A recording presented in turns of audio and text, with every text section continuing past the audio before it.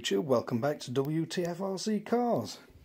So, today we're going to try and fix a common problem where the pull start gets stuck and doesn't engage. Like that. Which is not much use for trying to start an engine. So, first thing we need to do, remove the dust cover. Then you've got 4 screws, 2 at top, 2 at bottom. Right, so there's plenty of ways you can do this. You can remove engine, you can remove the dirt guard from there. Easiest way I found to get into them is a socket with a screwdriver tip in it, one of the universal joints and a little extension. And then you can just ratchet away and you can get them out. Once they're loose, they will screw out pretty much by hand. So we'll crack on with that and get back to you again in a second. Right, so moving around to this side, the easiest way I've found of getting this one out is to put the, basically you want your bit in the Allen key head. It's a bit fiddly to get an Allen key in here because it hits everything, but basically if you put that in, get a pair of pliers on it, grab it and turn it a few times. Once you've got a few twists on it, it'll back out by hand, so it'll just be finger tight. So let's get that one out. Right, so leave this one till last because it's the easiest to get to. And then once you get it so far out, you then don't need the screwdriver tip, or the screwdriver handle should I say, and you can just back it out using the screwdriver bit itself. Now watch they don't fly away, because these have spring washers on them, and sometimes them washers are captivated and sometimes they come off, but you don't want to lose them. So once that's off, you can then remove this and inspect that part. Now as long as there's no damage on any of these, which they all look fine, we can move on to checking these, and it's usually them that get stuck because this gets filled with aluminium dust and all sorts, but they're quite stiff. Basically they get stuck out, and then when you pull the pull start, they're not stuck in, they're not flicking in to engage into those. They need to catch on them. They're also the bits that break off if you're a bit ham-fisted and a bit crazy with the pull start. So what we need to do is clean all this up. Basically, get all that out of there. Get that done and I'll get back to you. Right, so if I can get a good shot of this. Basically, what you're looking for is to get this really nice and clean, so these don't stick. Because basically, what happens is they fill with dirt and they will flick back nice and easy. But you'll get loads of dust and debris and then they'll stick open in that position. And then when you pull the pull start, it just spins around in here and it's never going to engage, it's never going to grip on these, so it's never going to turn the engine over. But once you get all the dust and debris out, you can see they'll move quite freely. And all you need to do then is make sure that your pull start mechanism is pulling and returning. So now it's just a case of refitting it. And see if you can see. So basically when you put it back on, you've just got to make sure you're not pushing onto those. You've got to try and wiggle the starter in between them. But I should only need to get one of these back in position, or maybe the top 2, just to be able to give it a try.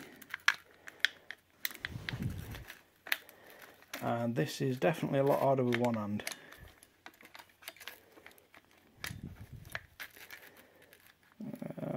Come on.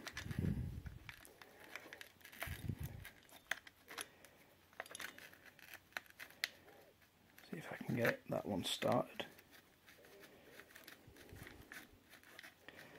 So if you wind it in so far, then you can just wiggle it like that and line it up. Let's get another screw.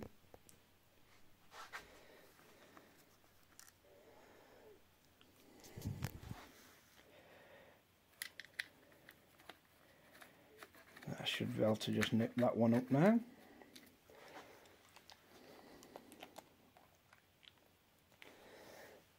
Let's try and get another one in.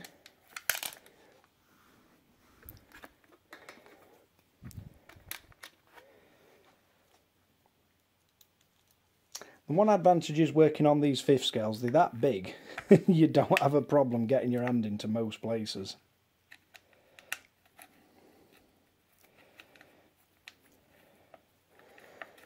Now you don't want to tighten all these up fully until you've got all four in. So you know that you're not, so that you're tightening it up and it's all fitted on straight. But just to try it, you can nip these up. And then we should have a pull start. And at this point it became very apparent this wasn't going to work. We've got something else that's broken.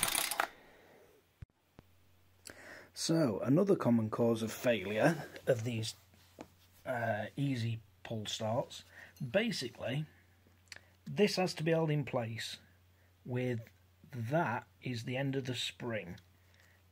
And if you remove that, so that spring holds this in position and returns it. It also makes it pull round when you pull the pull starter. Now the problem is this has a screw in the middle, basically like that.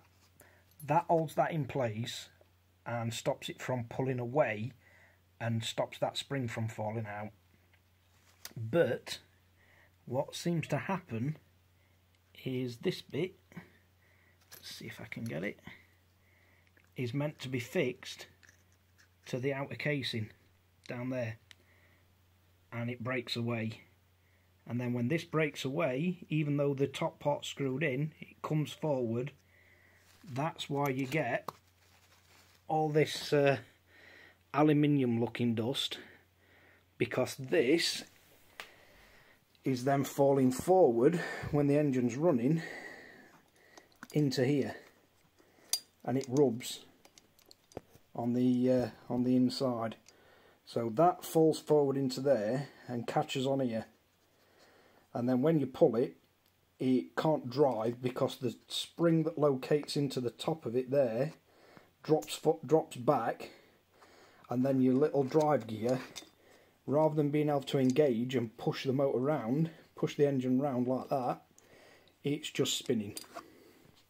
So let's see what we can do about this.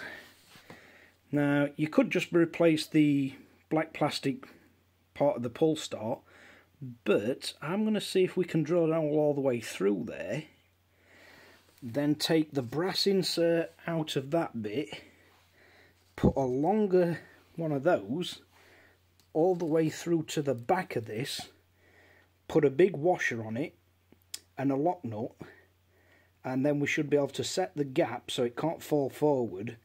But because it's held all the way through back of that with a big washer and a lock nut, should be a lot stronger. Might last a bit longer. Right, I'll go and try and find some parts and see if we can fix that.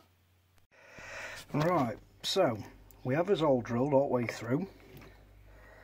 We have pull start mechanism that needs to go in there.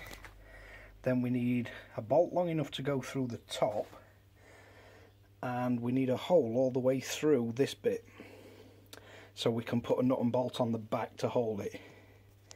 So let's see how we go on with that. Right, that's the hole drilled through it. So we got a hole through there, a hole through there, and then that should still sit on top of there, and it'll position itself right in the middle of that.